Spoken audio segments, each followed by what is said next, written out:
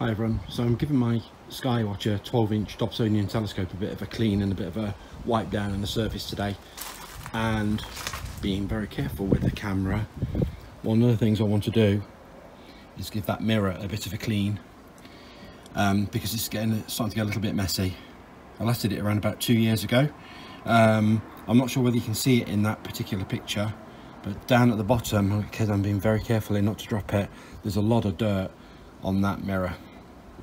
So in order to gain access to the mirror, what we've got to do is remove a series of screws, Phillips head screws around the edge, spider there, around the edge, and then this old tube assembly will pull out. This one's fairly straightforward. So what I'm going to do now is remove the tubing mechanism just to show you the rear mirror cell with the mirror included in it. So we've removed the screws, there was just 6 of them, and now we can see the mirror. Now, being very careful not to drop my iPhone onto that mirror. You can see what dead little tiny bugs, and generally it's fairly mucky. So what we're going to need to do is remove these brackets, and that will allow the mirror to literally just pull out, and then we can take it into the house and into the kitchen sink, and we're going to give it a wash.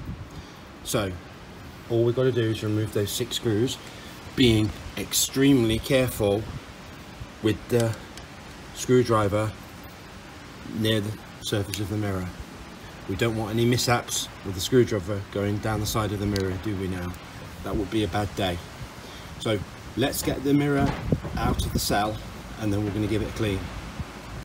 So I've removed these clamps, and you'll see that they are kind of a metal on the top and a rubber at the bottom. It's the rubber that grips the surface of the mirror, and just to emphasize that they do not grip it very tightly at all. All these do is just lightly touch the mirror, just to keep the mirror in place. We do not want to be really torquing these screws, because otherwise they will introduce something called pinch error into the shape of the mirror. Remember, the mirror is ground and polished to an extremely accurate curve, and then it's aluminized on top. So what we don't want to be doing is tightening these screws down and introducing a distortion on the surface of the mirror. So that's the mirror now released. What I'm now going to do is take the mirror off, and I'll quickly show you underneath the mirror cell.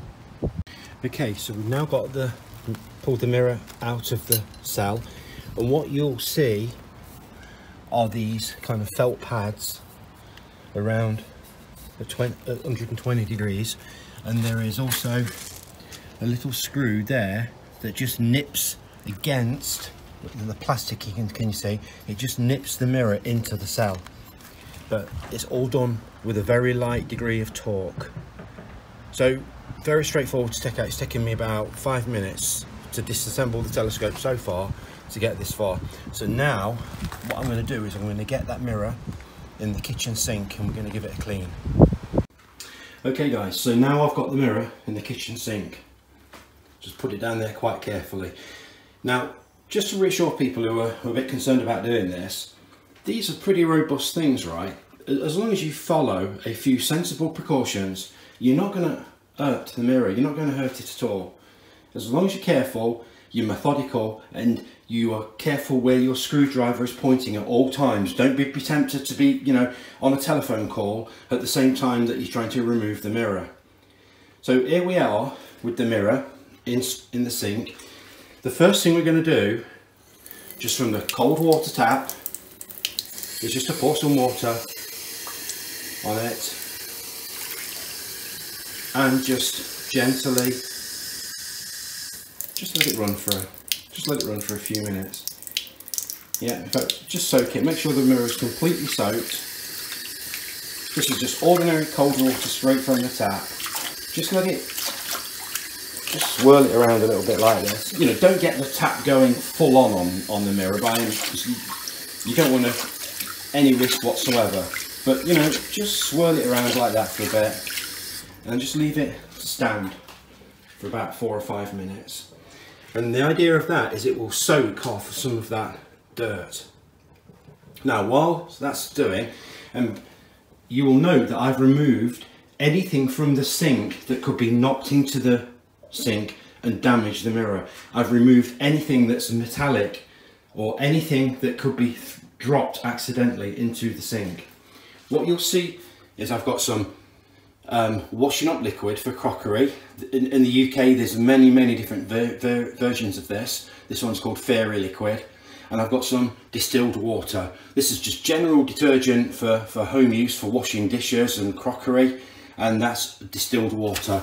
You can get this off eBay, it doesn't cost a lot. You can also use reverse osmosis water as well. This literally, I've got about 2 litres I think is in there. Sorry, 5 litres actually. That cost me about, I think it was about £3, something like that. And I'll probably only use a tiny little bit of that, maybe a fifth of that. So it costs nothing to do this, hardly. So we're going to let that soak for a few more minutes and then we'll be back. Okay, we've now been soaking for a few minutes. So what I'm going to do is get some of this detergent and I'm just going to pour a bit of it on the surface of the mirror. Now, I have previously removed my watch, my rings, any bangles that maybe you may have on, anything of that sort, and make sure your hands are really clean and you've got no dirt in your fingernails.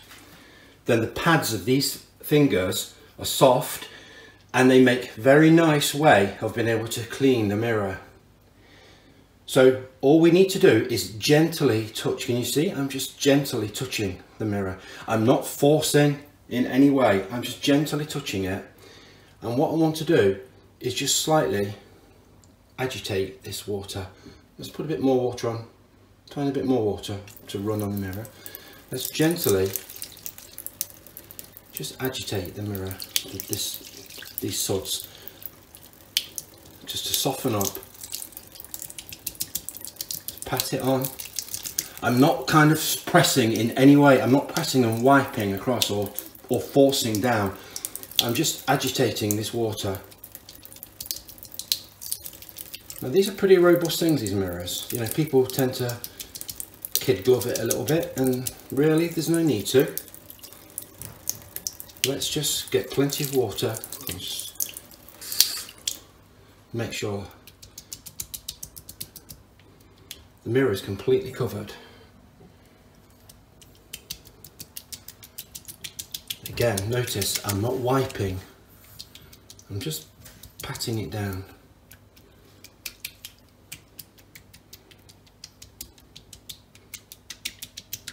Yep. And I'm going to let that soak again for another 5 minutes or so. So I'll be back shortly. Okay, it's been soaking for 5 minutes. Let's run the water again. Let's just rub off all of that dirt. Let's tap again. Okay, and then we're going to do this exercise again. Put a bit more, again, Fairy Liquid, just put some more on.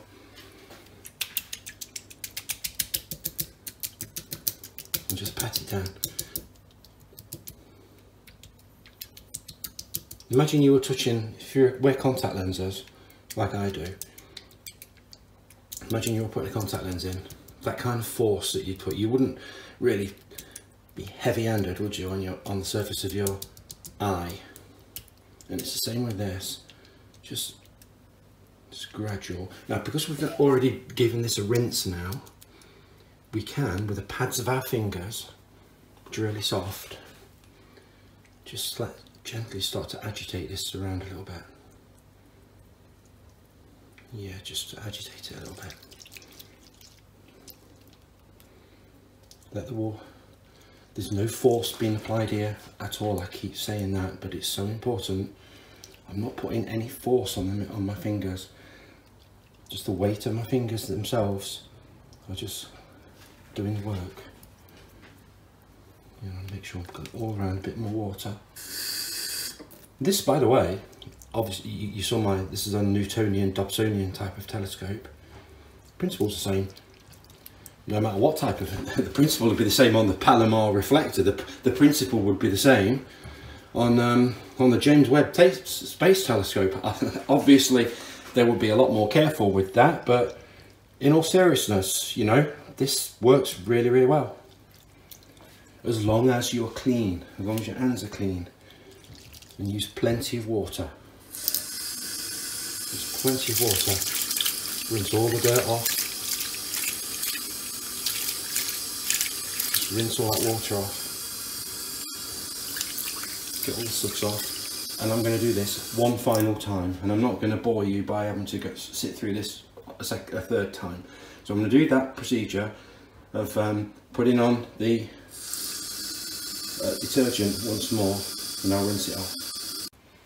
Okay, so tap water certainly in the United Kingdom Midlands, where I live in Nottingham, has a lot of contained minerals in it, which means if we were to let this dry as is, we would kind of have a lot of the minerals that exist in the water would leave themselves deposited on the surface of the mirror. So what we want to do is get our distilled water and just liberally just pour it on the mirror. That's it, that's all we need to do.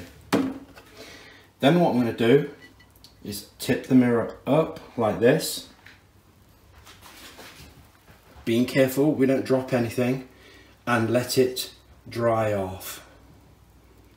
Just let it dry, let most of the water just slide off. Then what I'm going to do is going to leave the mirror on the side. So I'm going to put my phone down and I'll put it on its side. Kimtech lint-free wipes. Brilliant for all things optical. Okay, so one wipe, once across the diameter, throw it away. Once across the diameter, throw it away. You get the idea. We do not want to be using the same wipe going round and round like this. Once across the diameter, throw it away. You get the idea. Again, there's a bit of water down there on the bottom where it's settling. Carefully, no pressure here. Throw it away. They're actually quite expensive in the UK actually. They cost around about £6. You can get them on eBay. I think you guys in the United States can get these a lot more cheaply because they're actually made over there.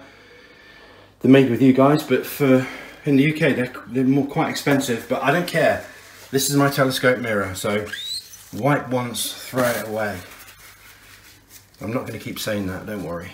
So there, nearly done it. There and there. Right, there's a few minute bits left on it. You can see a few kind of holes in my mirror actually. You can see where someone before, as I said earlier, who didn't look after the telescope as well as what I've been doing, I've got it dirty. That doesn't matter. Yeah, people really think that, you know, these surfaces need to be completely perfect, and they don't. Yeah, we need to look after it and we need to take care and do the best we can. But look how much better that now looks. It's super. Let me get it down flat on the surface of the draining board and we'll have another look. And here we go. Look.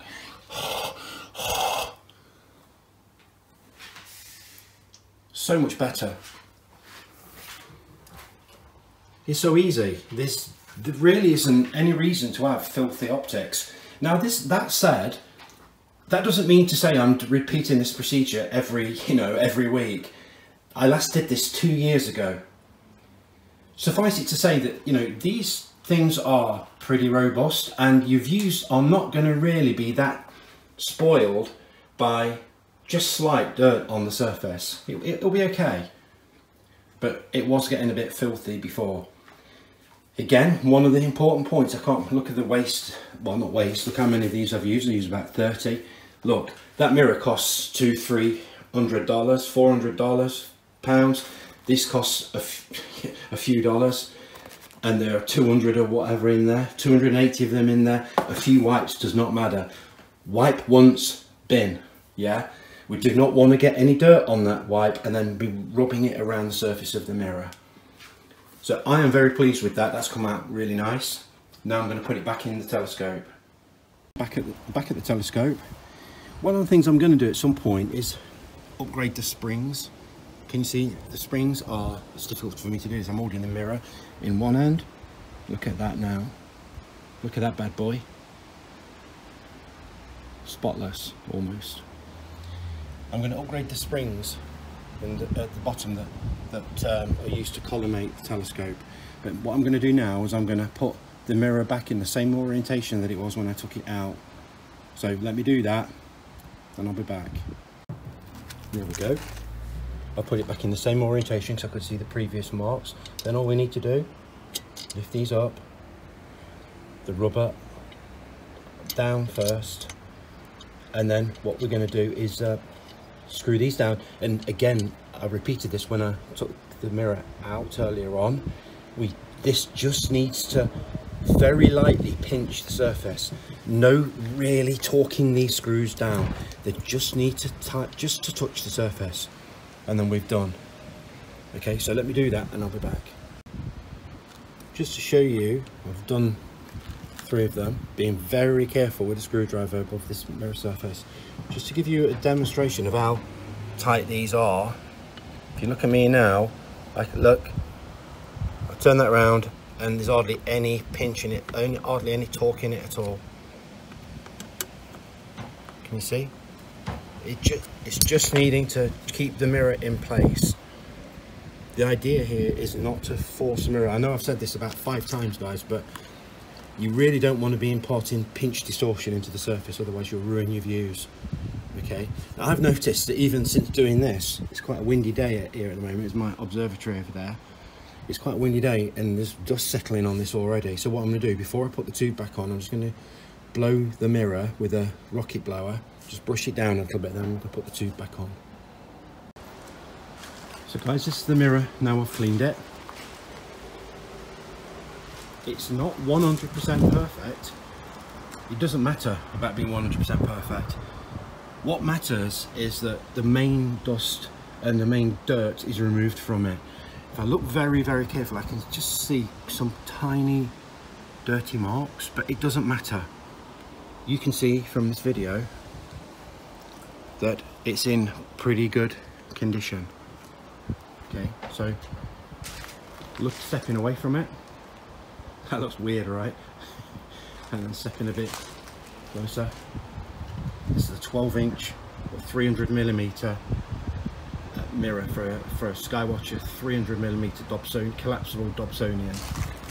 And while I've got the back of the mirror off, what I'm also going to do, they're the springs that I was referring to earlier on. You can see those springs are compressed by the collimation nuts, and you can upgrade these springs to a thicker version, and it helps the telescope to maintain its collimation better.